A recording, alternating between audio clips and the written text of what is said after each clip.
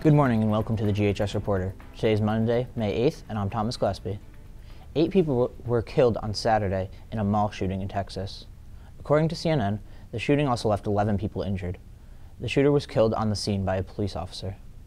Authorities are still trying to figure out a motive for the attack, but they believe the man had extremist views based on a patch he was wearing and the social media posts they uncovered.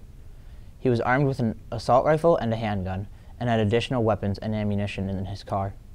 He also had 3 years of firearms training as a guard for various companies. Witnesses have described this as the most terrifying moment of their life.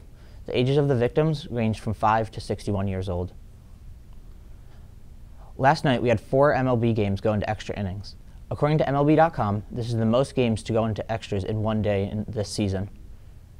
Going into the 10th inning of the Orioles and Braves game, they were tied at 1. In the top half of the inning, the Orioles got their free runner in from the second. The Braves managed to do the same. Then in the 12th, the Braves held the Orioles scoreless and walked it off on a Michael Harris double.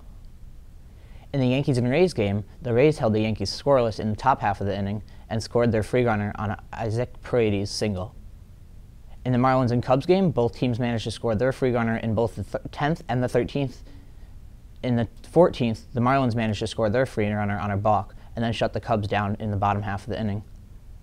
In the Dodgers and Padres game, the Dodgers managed to come from behind. Down 2-1 in the 9th, Mookie Betts hit a solo shot to tie the game. Then in the 10th, the Dodgers would score 3 runs and shut the Padres down in the bottom half of the inning. That's all for the GHS Reporter today. I'm Thomas Gillespie. Today's A-Day. Have a great day.